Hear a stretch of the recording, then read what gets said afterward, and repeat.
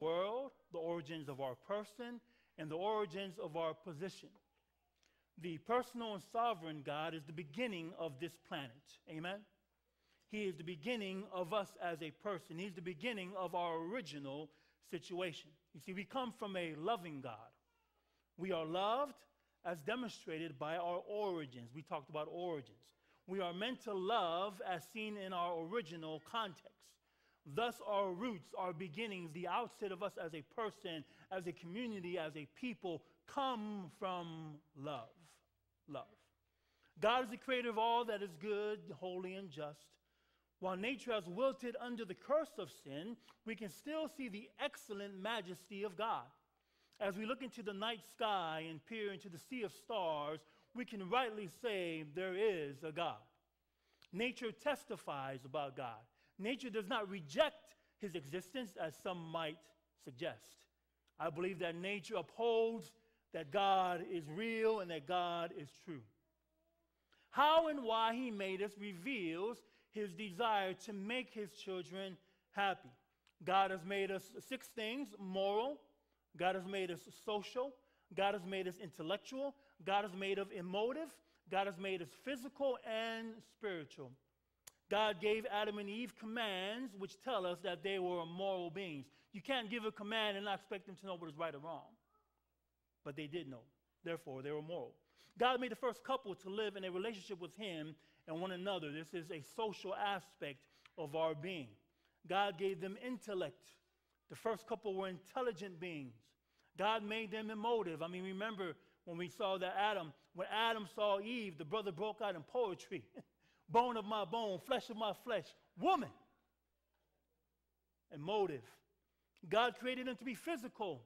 They were to eat all the fruits of Eden except for one tree. Also, they were to be fruitful and multiply. Intimacy for a husband and wife. Finally, God made them spiritual, and this is seen in God's gift of the Sabbath, the 7-day Sabbath to humanity. So the totality of the human experience is bound up in our understanding and acceptance of our relationship with God and with each other. And this relationship is grounded in love. We were created to be loved and to love. And because this is true, I believe that the focus of creation, the reason why God set everything up the way he set up, is because he wanted to give the best for Adam and Eve. The focus of creation was humanity. God made creation as a paradise to bless the first couple. I mean, Moses, when he wrote about the 6th day, he wrote a lot of words about the 6th day. Every day is important and nice, but the 6th day just seemed to attract and draw Moses' thoughts as he was inspired to write about that day. This highlights the importance of the design of humanity. Moreover, God created the male and female in his image. What a blessing, what an honor, what a privilege. God made us in his image. Finally, God gave the first couple dominion and stewardship over creation. Humanity possessed all the rights and benefits of a king and queen over a vast kingdom.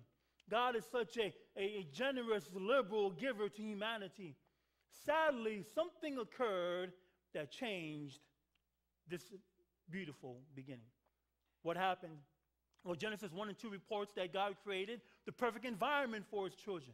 But then Genesis 3 introduces us to the fall of humanity. The fall of humanity. We've walked this ground several times from this pulpit, so I want to highlight some parts of the narrative in Genesis chapter 3.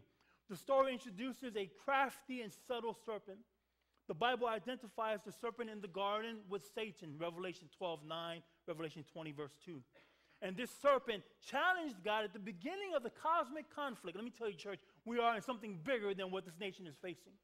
Don't get me wrong, the nation is going through problems, but there is a bigger narrative overriding, overarching everything that we're seeing happening right now.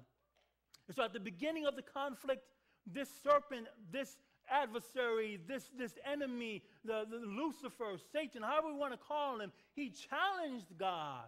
And we can see this in Isaiah 14, verses 12 through 14. He poses questions and statements that seem to quote God, but introduce subtle deceptions to Eve. Eve began to parley with the serpent, and this resulted in the serpent deceiving her. When she saw that the tree was good for food, it was a delight to the eyes, and the tree desired to make one wise, the mother of the human race took the fruit and ate it. Then she gave some to her husband, and he ate it, knowing full well the consequences of his actions. In the end, the first couple fell to the enemy's lies. Paul summarizes the fall by saying that death entered our world through one man's disobedience. Death entered into this world. The enemy is now the God, and I use that in quotation marks, small g, of this world. By falling into temptation, Adam and Eve forfeited their dominion and rule to the adversary, and it's all lost. It seems like it's all lost. There's no way out of this. But God was there to provide the only way out of their predicament. It might have seemed hopeless for Adam and Eve's situation. In all honesty, they could not do anything about it to change it. They were destined to die. Yet, my favorite author wrote these words, as soon as there was sin, there was a Savior. We should be praising God, amen? As soon as there was sin, there was a Savior. Christ knew that he would have to suffer, continuing, yet he became man's substitute. As soon as Adam sinned, the Son of God presented himself as surety for the human race, with just as much power to avert the doom pronounced upon the guilty as when he died upon the cross of Calvary. This surety, this down payment, this guarantee is given in the first proclamation of Genesis 3:15. Let's go there real quickly. Let's go to Genesis 3:15. We want to just read the text. Read the text. Genesis 3:15, and if you're there, church, say amen. We're getting there, amen. Genesis 3:15. I know we're there. Let's read. Follow along as I read. I'm reading from the ESV. I will put enmity, real quickly. Who will put enmity, church? God. I will put enmity between you and the woman. Real quickly, who is he talking to here? The devil, the serpent, right? He's talking to him. I will put enmity between you and the woman, and between your offspring and her offspring. He shall bruise your head, and you shall bruise his heel. This is the first gospel promise. In some theological talk, they call this the proto-evangelium. This is the first gospel promise. And God announces a conflict. He said a conflict between the woman and the serpent. From the verse, if we read carefully, it talks about between you and the woman, between her offspring and your offspring. And then it seems as almost the verse heightens the battle and says that when the woman's seed bruises the head of the serpent, and the serpent bruises the seed's heel. This is almost like the height of the battle in the text. The serpent and the seed have the same action. One bruises the other, right? There's bruising. Same Hebrew word, suf. So the verb or the action isn't necessarily the emphasis of the text. The difference is the location of the bruise. Are you catching on to me, church? Amen. It's not, they both do the same action to each other. It's the same word, same Hebrew word, suf. But that's not the emphasis, the action. It's the location of where they bruise one another. The serpent bruises the seed's heel. This bruising is discomforting, but not fatal. The seed endures a moment of pain. However, he lives. Amen. And because he lives, I can what, church? Face tomorrow. Conversely, the seed bruises the serpent's heel. And the placement of the blow from the seed to the snake's head is a crushing blow. The implication is that the seed would defeat the serpent in the long run, and we should be praising God for that. While the serpent bruises the heel, the seed bruises the head, and the victor in this struggle is the seed. The seed. And just think about it. While he is saying these words, the trembling human couple heard the Creator's pronouncement upon the serpent. They're in earshot. They're there. I mean, they've gathered because God has come to them in the midst of their fall. God has come to them and said, I will be there in the cool of the day. He has come to meet them because he knows that they have fallen. And it's not something they try to hide. And God asks the question, Adam, where are you? And let me tell you, it's not so much that God didn't know where they were logistically in the garden. He knew exactly where they were at. The question was to them, Adam, do you know where you are now in your relationship with me? Do you understand how sin has impacted both of you to me? That there's a change now in the relationship, and God didn't mean for this change to happen. And so there you were. And so he is there. He pronounces something to the serpent. But in the earshot of Adam and Eve, they hear this. It was in this that gave them hope. True, they're about to face expulsion from the Garden of Eden. Also true, they lost their innocence and purity. Even more true and more accurate, they will lose their face-to-face relationship with their Father. What a loss. All is lost. But God will not leave them in their desperate situation without promising redemption. Amen? So the Creator is also their Redeemer. The one who creates is the one who redeems. The focus of creation, the human couple, is now the focus of salvation and redemption. Adam and Eve heard the joyful sound. Jesus saves. Jesus saves. What a promise is found in the seed. In the seed. But we must remember that the context of the promised seed is one of conflict and struggle with the serpent. There is a fight. There is a battle. The serpent will bruise the heel of the seed. The seed will crush. So there is a conflict. There is a fight. So from the outset of the fall of humanity and the promised seed, there is a pattern in the Torah. There's a pattern in the Pentateuch. It is one of promise. God gives the promise. And then there is a threat to the promise. Because the devil would fight. He would argue. He will battle. He will make a conflict out of it. But in the end, God's reassurance of his promise, God will always reassure his promise. And so we see this immediately. So after leaving Eden with a heavy heart, Adam and Eve had their first child. And the matriarch of our planet named her baby, first child, church? Cain. In her words, she said, and this is in Genesis 4:1. We're there, Genesis 4:1. Now Adam knew Eve, his wife, and she conceived and bore Cain, saying, I have gotten a man with the help of the Lord. I don't agree with the translation there. The Hebrew, I think, is a little more tighter than that. What she's really saying is, I've gotten a man, the Lord. Amen? All right. I've gotten the man, the Lord. Now, a majority of translations, they add the preposition from to the text, or as this one did with the help. I've gotten a man from the Lord. But I would argue that the text is better translated as a man, the Lord. You see, Adam and Eve are living with the expectation of the promised deliverer. Their first child to them is the fulfillment of the promise. So Genesis 4:1, in their understanding, is that we've gotten the child, God has promised the seed, and so here's the child, the promise is here. They're excited. And so Eve, out of her love and joy and thanking God, she says, I've gotten a man of the Lord.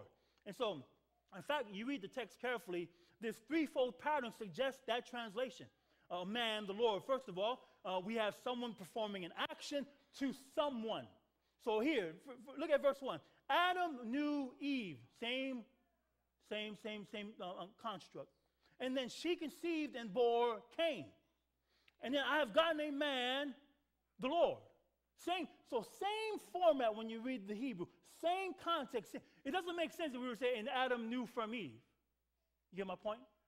And she conceived and bare from Cain? No, that doesn't sound right.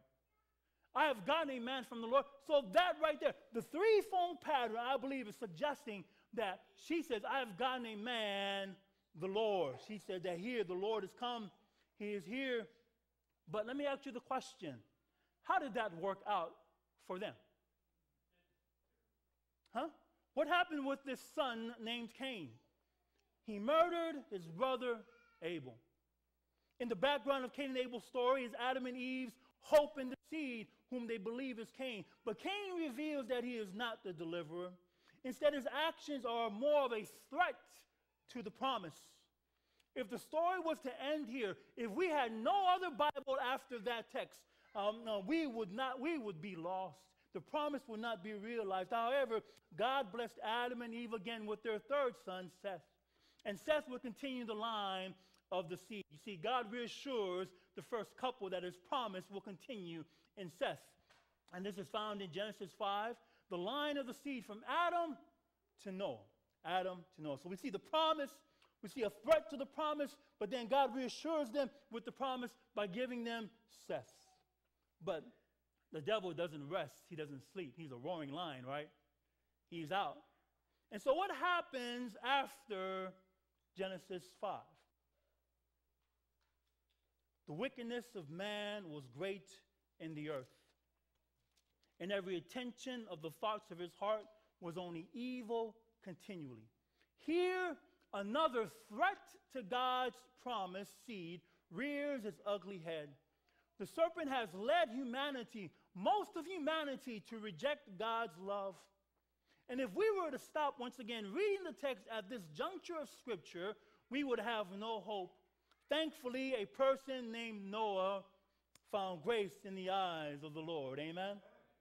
Noah found grace in the eyes of the Lord. Genesis 6:18 tells us that God established a covenant with Noah, and then he confirms the covenant with them after the flood in Genesis 9. In fact, in Genesis 6:18, the language suggests that God is, if we read the Hebrew, it seems to be saying reestablishing the covenant with Noah. Reestablishing. This could be an interesting study one day, but we'll get to that another time. Amen. But the point is that the threat to the promise came about again through the degradation of humanity. All of the human world, except for a few, seemed to just go against God completely. However, God provided the answer to the danger of his promise. The providential act is God. He covenants with Noah, and God never backs out of a covenant or a promise. Amen? Amen. So here we're seeing this pattern. So the seed is very prominent in the Torah. The seed is very important in the Pentateuch. And the idea is that the devil says, I want to crush the seed. I want to hurt the seed, but he can never extinguish the promise of the seed. Amen. After the flood, after Genesis 9, what is the next threat to God's promise? I'm just trying to paint the picture of this theme. We don't have to turn too far in Genesis. We come to the Tower of Babel in Genesis 11. You see the picture, church? Yeah. The devil's out. He's trying to extinguish the seed. Moses wrote that the whole earth had one language. As people moved, some came together in the land of Shinar. It was there that they decided to build a tower. Unfortunately, the people rejected God's sign of the rainbow, which promised he would not destroy the world again through a worldwide flood. And this is such an interesting point here in the text when we read Genesis 11 in context of what God has promised. Man, fallen man, desires to be self-sufficient and independent from God.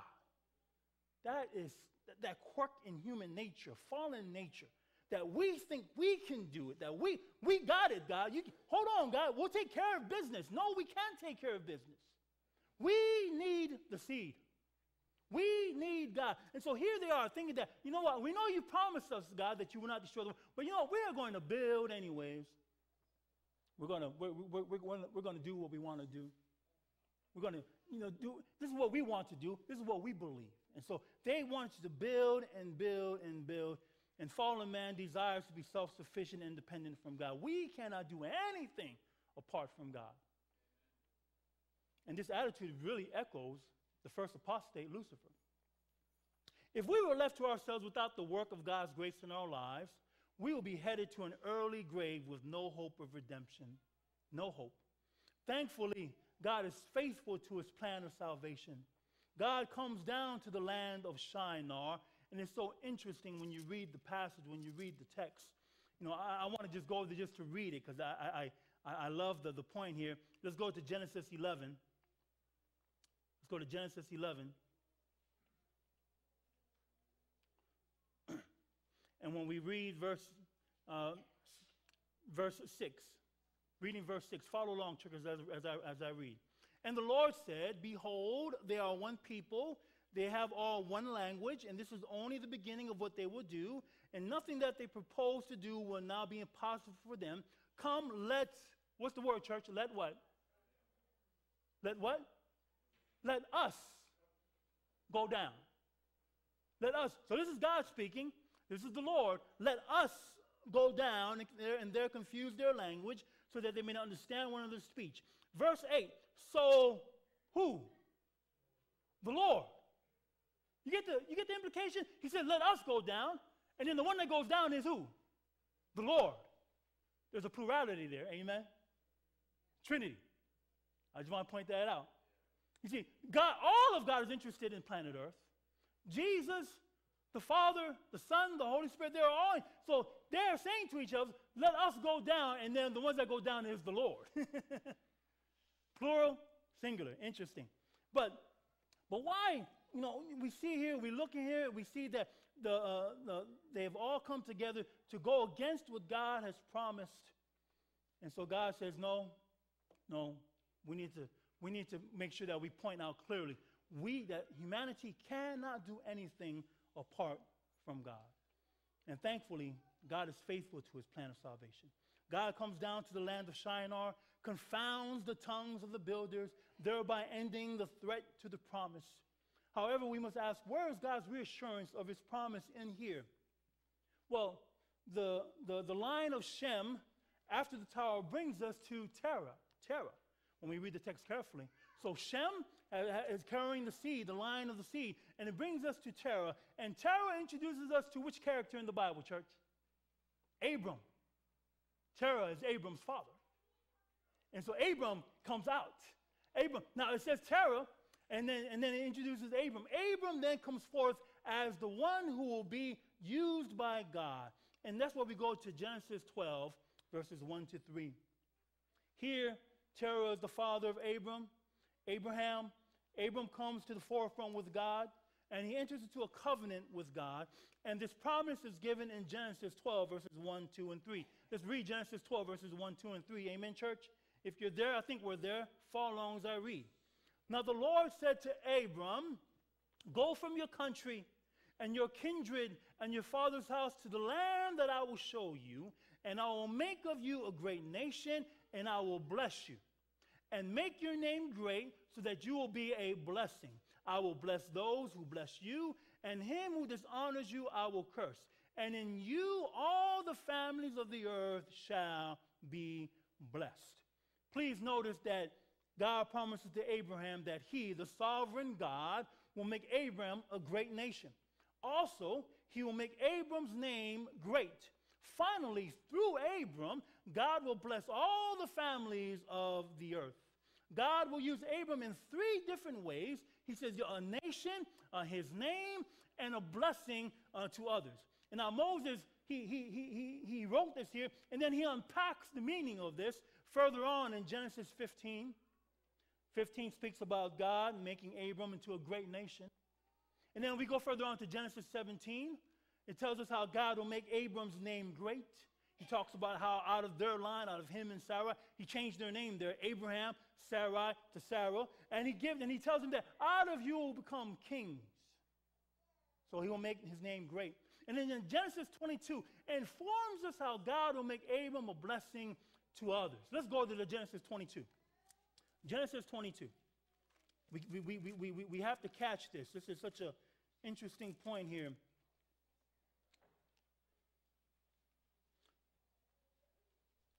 Genesis 22. Now, what's happening in Genesis 22, church? The sacrifice of Isaac. In the Hebrew text, they call it the Akedah, because it's such a very moving, important story for the Hebrew people. Such a very important, key story here. We know the story. God calls Abraham and says, take your son, your only son, the son that is of the promise. Take him, because this is a son that Abraham and Sarah had together. This is their biological son. And this is the promised son. And take him, take your only son, and go to Mount Moriah and sacrifice him. Man, I'm not sure how I would feel about if God gave me a call like that. I'll be honest. I mean, just thinking out of my circumstances, my situation, I'm like, wait, if I had only one son that was the promised son, that out of him blessings and so forth would happen around the world, and now you want me to go and sacrifice him? First of all, God doesn't accept human sacrifice. Amen? I mean, God is against that. When he warned his people about idolatry, he said that if you go into idolatry, it's going to lead you to an ugly place where you will begin to sacrifice babies. And that was an ugly. And so God says, no. But here he is asking for a sacrifice of his son. And then Abraham says, okay, I'll go. And he said, early in the morning, pack things up. Didn't tell mom. Because, of course, mom would object. Obviously, moms are like, no. And rightfully so.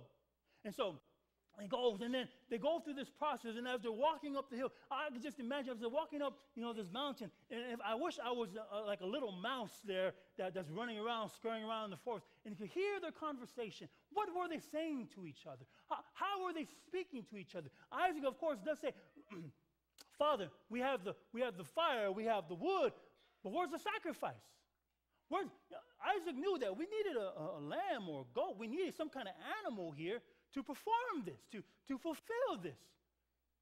Of course, Abraham says, God will provide. And real quickly, I want to point out that those words are foreshadowing Daniel. You read it carefully, it's foreshadowing Daniel. But here, God will provide. And so there they come to the spot, and then that old man began to bind up his son Isaac. I mean, Isaac, according to the text, seems like a very strong, a young lad. He's not some weakling. He could have easily said, oh, hold on, old man, you're not taking me down like this. But he submitted to his father. And then as Abraham had the knife raised up, and as he was ready to strike down, it's so interesting when you read it in the Hebrew. It's almost as if the emphasis is right there when the knife is up. That's the emphasis of the text. And he's about to come down, and then God says, stop. Now, Abraham, I know who you are. And God, in the thicket, has a ram. And he says, there's your sacrifice. But here, we see the promise. Verse 15. Follow along as I read verse 15. We're talking about the seed here. And the angel of the Lord called to Abraham a second time from heaven and said, by myself I have sworn, by myself. God swears on himself. God, he is the foundation of oath. Declares the Lord, because you have done this. Interesting. The angel of the Lord, I have sworn upon myself, declares the Lord. Interesting point there.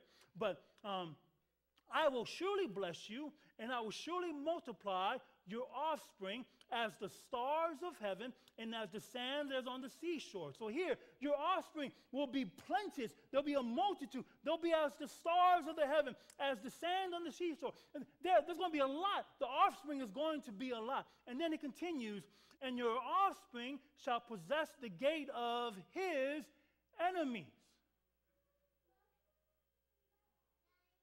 Real quickly, church, his. Just English grammar, his. Is this referring to a group of people or to a single person? His. Single, right? His. Single. One person. Singular. Right? And here, when we read it carefully, when we read the text carefully, and thy seed shall possess the gate of his enemies. So his is referring to who, church? Who is his related to? Who is his talking about? Who is his? Thy seed. Thy seed shall possess the gate of his enemies. His enemies, his is thy seed. So we'll say, okay, well, big deal. We kind of walk through some grammatical structure on it. What's the big deal about it? Because in the beginning part, the offspring is talking about a multitude of people. But then all of a sudden it changes to one. The seed. Thy seed shall possess the gate of his enemies. Now, real quickly, let me ask you another question when we're thinking through Scripture. When we're talking about the gates of the enemy, what Scripture pops into mind, church? The gates of hell. The only gates that we can't handle. But Jesus says that the gates of hell cannot stand against him. The seed that will conquer the gates of his enemy. So the seed, see, there's this battle once again. The promised seed, the threat to the seed, but the seed is the victor. Because he will possess Yarash. He will subdue, he will control, he will conquer, is what the Hebrew is saying. The seed conquers, and we're so blessed because of what the seed does. This is the crucial point for the Torah after the fall. God has opened the plan of salvation for sinful humanity, and the center of that plan is the seed, the offspring, Jesus Christ. You go through the New Testament, they refer over and over again to the seed. Paul says the seed is Jesus, the seed is the Messiah, the seed is Christ and no one else. And because the seed is conquered, we can receive redemption. Our Creator and Redeemer acted with grace and love for us through the promised seed. The Torah provides narratives and pictures about God's action concerning the first couple's fall into sin. While the Creator warned Adam and Eve about eating from the tree of knowledge of good and evil, they disobeyed their father by accepting the serpent's lies. And the result was that the fallen angel replaced the first couple as the ruler of this world. Also, the adversary assumed the rulership of Adam and Eve. So God spoke to the situation with the promise of the seed. As soon as there was sin, there was a Savior. Amen. God was leading his wayward children to the promise of Christ. The focus should always be on the seed. Who he is, what he is, why he is. At the same time, the devil would engage in battle with the seed. It was his purpose to snuff out the promise. The Torah reminds us of the enemy's opportunities. Cain, the antediluvian world, the Tower of Babel, over and over again, are examples of his attempts. And the devil knew that Jesus would come down and give his life as an atonement for sin. And thus, the devil, would try and intercept the seed so he can make the seed sin, or if possible, destroy the coming deliverer. He tried, he tested, he tried. Jesus said that the prince of this world came to him, but he has no claim on Christ. Amen. Praise God, the devil failed. Christ was victorious. The eternal purposes of God find their fulfillment through the definitive, demonstrative, deliverance, deliberate, decisive, and dangerous act of the seed. Jesus could have failed, but he did not. The sinless Christ might have left us to our ruin, but he did not. The eternal Son who condescended to reach man could have been swept up in the possibility of never being one with the Father again, but he did not. Beloved, Jesus, the seed, the exact image of God, the Alpha and Omega, the Word of God, the last Adam, the bright and morning star, loved us so much that he gave all for our redemption. This is the promise, and we live in that promise. Is it your desire to live in that promise, church? Is it your desire to say, Lord, I want the seed in my life and no other place? I want you a part of me. Is that your desire, church? Is it our desire this morning to say, Lord, I want to give all to you, and I want to learn how to trust you in all that is happening? Is that our desire, church? If it is, raise your right hand. Raise my right hand. Because I want to trust in Christ. I want to trust in him. And as we stand and sing our closing hymn this morning, 'tis so sweet to trust in Jesus. Isn't it sweet, church? Amen. There is no other place of safety or protection or guidance. Only in Christ we can find that.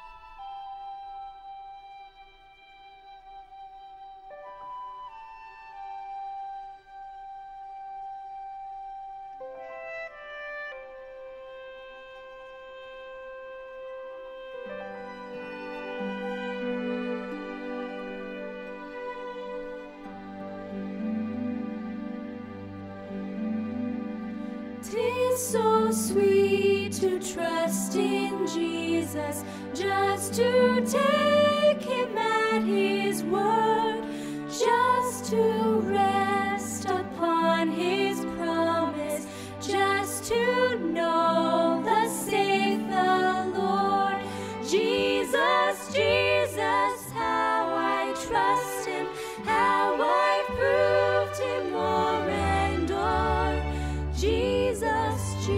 Jesus, precious Jesus.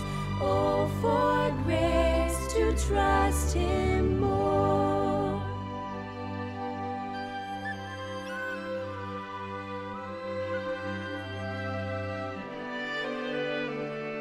The Lord is my light, then why should I fear? By day and by night His presence is near. He is my salvation from sorrow and sin. This blessed persuasion the Spirit brings in. Jesus, Jesus, how I trust Him, how I've proved Him o'er and o'er. Jesus, Jesus, precious Jesus, oh, for grace to trust Him more.